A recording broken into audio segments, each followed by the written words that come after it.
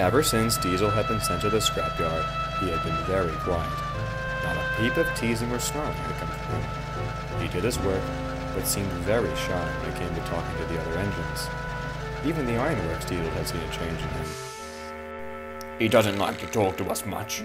No, not for a while. Not about scrapping or being revolutionary. It's just a silent treatment.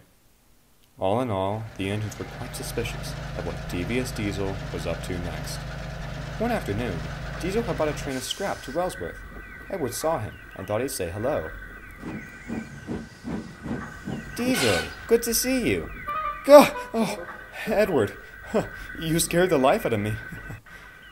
I see. Anyways, I have to dash. The ironworks need me. But you don't have to leave for another 30 minutes.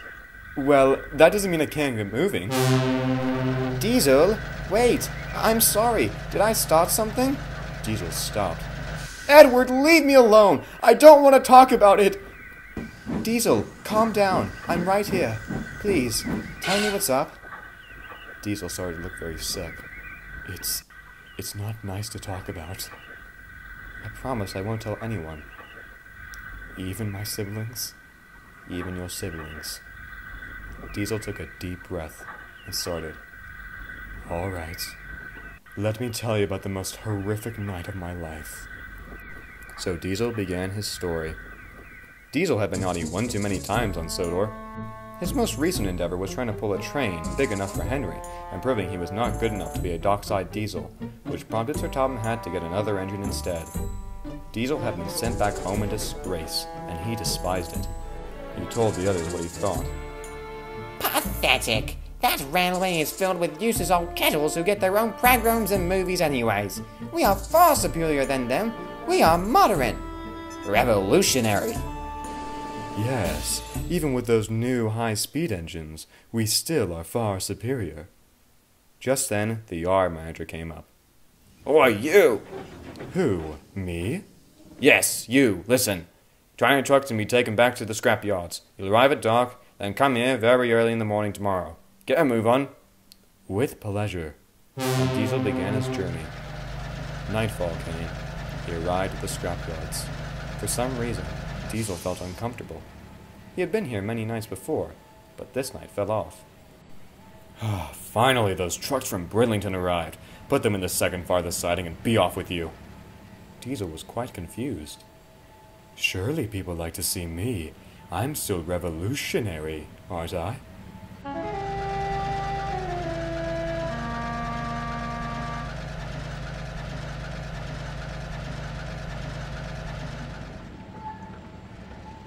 He left the trucks in the siding. He was just about to go when he looked at an old shed. There looked to be an engine, ready for scrap.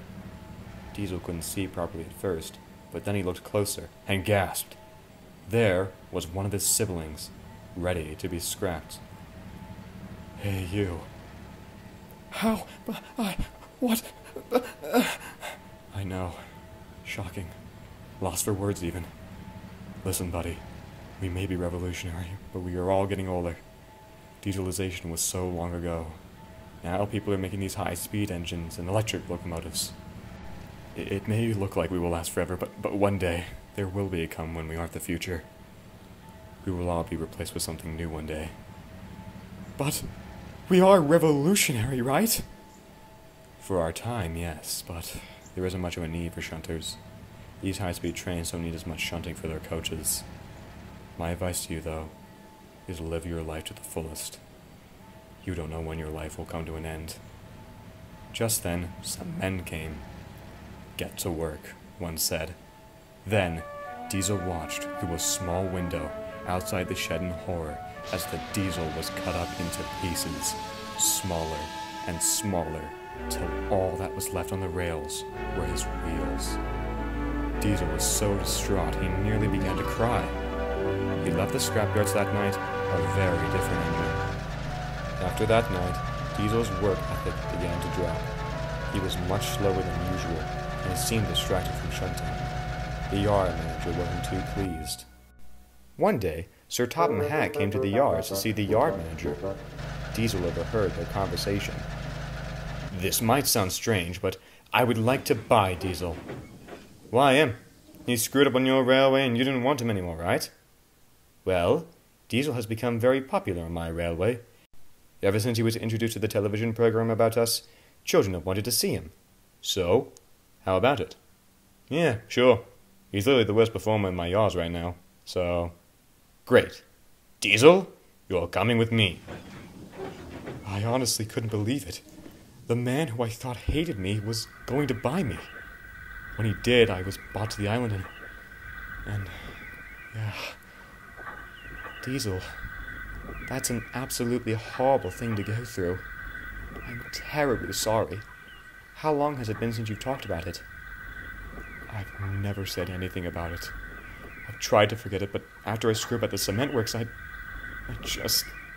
hit me. Edward, can we talk again? I really feel like you're the only one who cares about me right now. Of course. Come see me anytime. I'll listen. With that, Diesel put on a brave face and rolled away. It's going to be a long road for recovery, Graham, Edward thought.